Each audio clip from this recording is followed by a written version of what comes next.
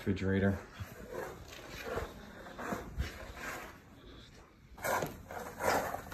Down here. All this stuff has to get bagged up. So this is gonna be a big job. Pretty bad in there. This is the worst part, right in here.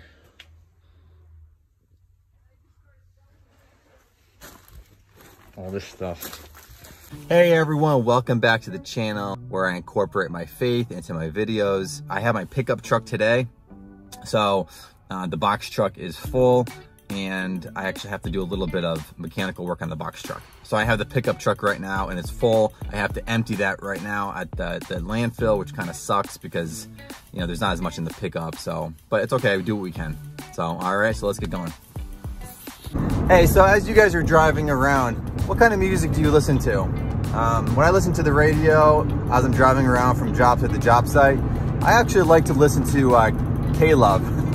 It's a Christian contemporary radio station. You probably have one near you if you just find if you dial it correctly, find the station for it, but K-Love is all over the place. There's also Word FM and different Christian contemporary radio stations. I find that when I listen to Christian radio music while I'm driving, it just helps me to stay positive.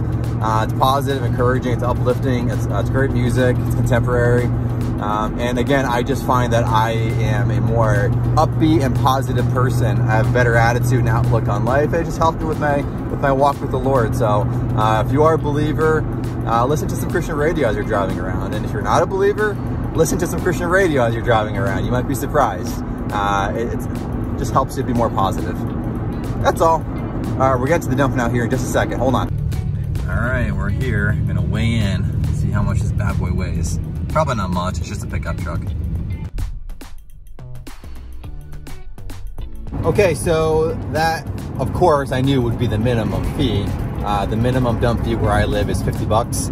So that kind of sucks, but you gotta do what you gotta do. All right, guys, so we got some, we're at the scrapyard again here today. As you can see, we don't have a whole lot today, just have a pressure washer. It's completely busted. I'm not even gonna try to resell it this time of year. Air conditioner, washing machine. Obviously I can't get rid of the TV here, but, and just some loose, odd metal stuff. I just gotta get this, empty because I got a load I gotta do here. Okay, well, I just left the scrapyard and I got $30.54 there. As you can see, 30 bucks. So not a whole lot. Again, it's something.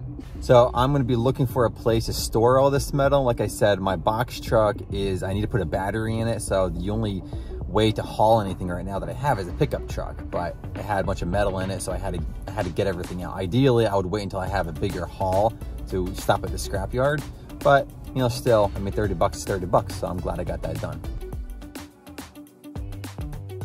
Okay guys, well, we're back in the box truck. I got the battery all swapped out, so thankfully it was just a battery issue.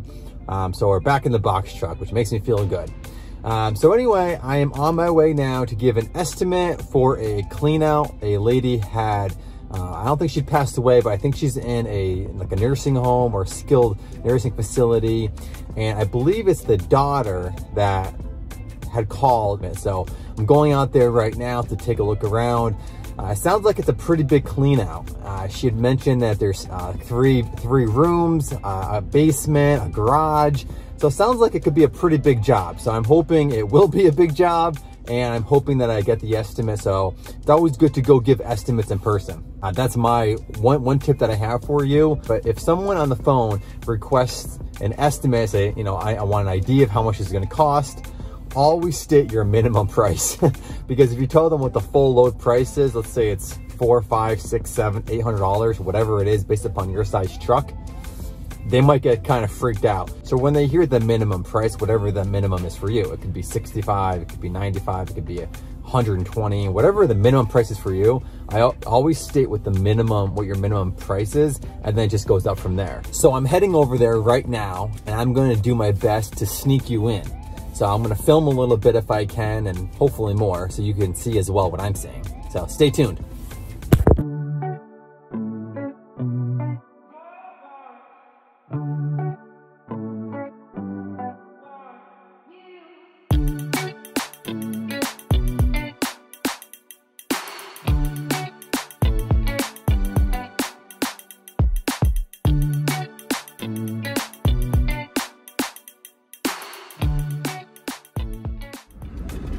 Of course, no video would be complete without my Starbucks addiction.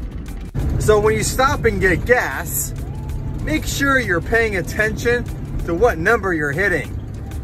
I accidentally hit the plus instead of the regular. I didn't realize until after I was finished pumping. 85 bucks to fill up this truck, and normally it's like 60. So I dropped an extra like 25 bucks because I put plus instead of regular. So pay attention to what you're doing. That was annoying, but I guess I got better gas in the tank now. All right, guys, so we're in the house and I'm putting my mask back on because it smells really bad in here. So I'm gonna do a walk around to show you everything. It's a lot.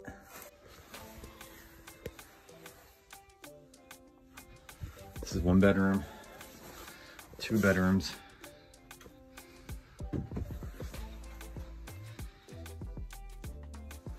All that stuff. Refrigerator.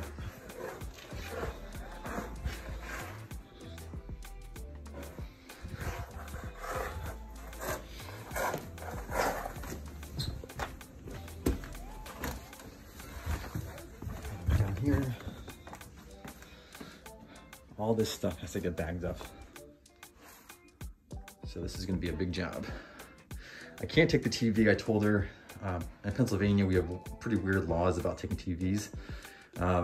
So a big TV like that, I can't take. This pool table, she's gonna donate.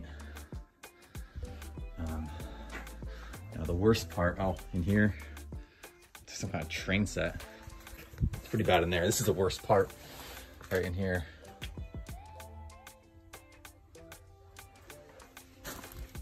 All this stuff.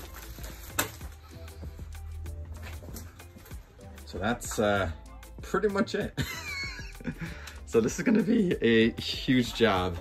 Definitely the biggest job we're gonna do if I get this estimate. I mean, she sounds like she just wants to hire us. So I gotta think about how I'm gonna price this because, you know, not only is it a lot of stuff and it's gonna take several truckloads, getting this, we have to pick all this stuff up by hand. So, I mean, there's a lot of stuff to bag up. I mean, this is gonna take a while to bag all this up. So anyway, guys, stay tuned and we're gonna keep going here in a second. So go ahead and drop a comment below and let me know what you would have charged for that clean out. Basically, it's a hoarder clean out. The guy is in a nursing facility now. It's actually the father who is in a nursing facility.